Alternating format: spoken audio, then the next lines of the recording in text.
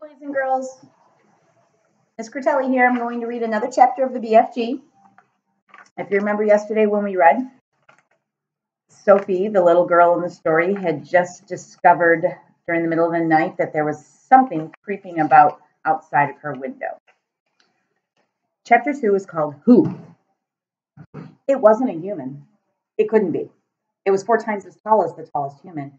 It was so tall, its head was higher than the upstairs window of the houses. Sophie opened her mouth to scream, but no sound came out. Her throat, like her whole body, was frozen with fright. This was the witching hour, all right. The tall black figure was coming her way. It was keeping very close to the houses across the street, hiding in the shadowy places where there was no moonlight. On and on it came, nearer and nearer, but it was moving in spurts. It would stop, then it would move on, then it would stop again. But what on earth was it doing? Aha! Sophie could see now what it was up to. It was stopping in front of each house. It would stop and peer into the upstairs window of each house in the street. It actually had to bend down to peer into the upstairs windows. That's how tall it was. It would stop and peer in. Then it would slide onto the next house and stop again, and peer in, and so on along the street. It was much closer now, and Sophie could see it was more clearly. Looking at it carefully, she decided it had to be some kind of person. Obviously, it was not a human, but it was definitely a person. A giant person, perhaps. Sophie stared hard across the misty moonlit street. The giant, if that's what he was wearing a long black cloak.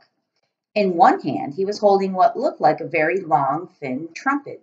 In the other hand, he held a large suitcase. The giant had stopped now, right in front of Mr. and Mrs. Goucher's house. The Gouchers had a green grocer's shop in the middle of High Street, and the family lived above the shop. The 2 Goucher children slept in the upstairs front room. Sophie knew that. The giant was peering through the window into the room where Michael and Jane Goucher were sleeping. From across the street, Sophie watched and held her breath. She saw the giant step back a pace and put the suitcase down on the pavement. He bent over and opened the suitcase. He took something out of it. It looked like a glass jar, one of those square ones with a screw top. He unscrewed the top of the jar and poured what was into the end of the long trumpet thing. Sophie watched, trembling.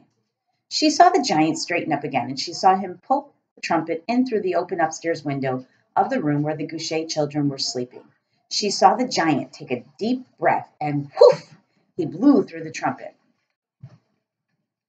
No noise came out, but it was obvious to Sophie that whatever had been in the jar had now been blown through the trumpet into the Goucher children's bedroom.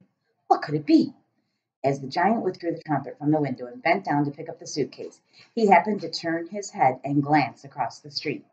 In the moonlight, Sophie caught a glimpse of an enormous, long, pale, wrinkly face with the most enormous ears. The nose was as sharp as a knife, and above the nose there were 2 bright, flashing eyes. And the eyes were staring straight at Sophie. There was a fierce and devilish look about them. Sophie gave a yelp and pulled back from the window. She flew across the dormitory and jumped into her bed and hid under the blanket. And there she crouched, still as a mouse and tingling all over.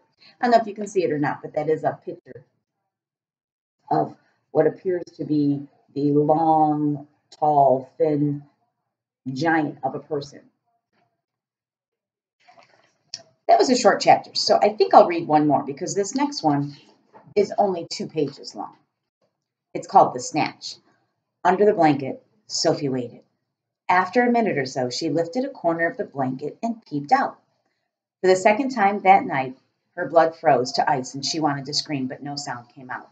There at the window, with the curtains pushed aside, was the enormous, long, pale, wrinkly face of the giant person staring in. The flashing black eyes were fixed on Sophie's bed. The next moment, a huge hand with pale fingers came snaking in through the window. This was followed by an arm as thick as a tree trunk. In the arm, the hand, the fingers were reaching out across the room towards Sophie.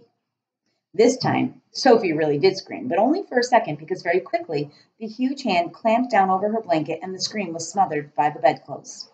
Sophie crouched underneath the blanket, felt strong fingers grasping hold of her, and then she was lifted up from her bed, blanket and all, and whisked out of the window. If you can think of anything more terrifying than that happening to you in the middle of the night, then let's hear about it. The awful thing was that Sophie knew exactly what was going on, although she couldn't see it happening. She knew that a monster, or giant, with an enormous, long, pale, wrinkly face and dangerous eyes, had plucked her from her bed in the middle of the witching hour and was now carrying her out through the window, smothered in a blanket. What actually happened next was this.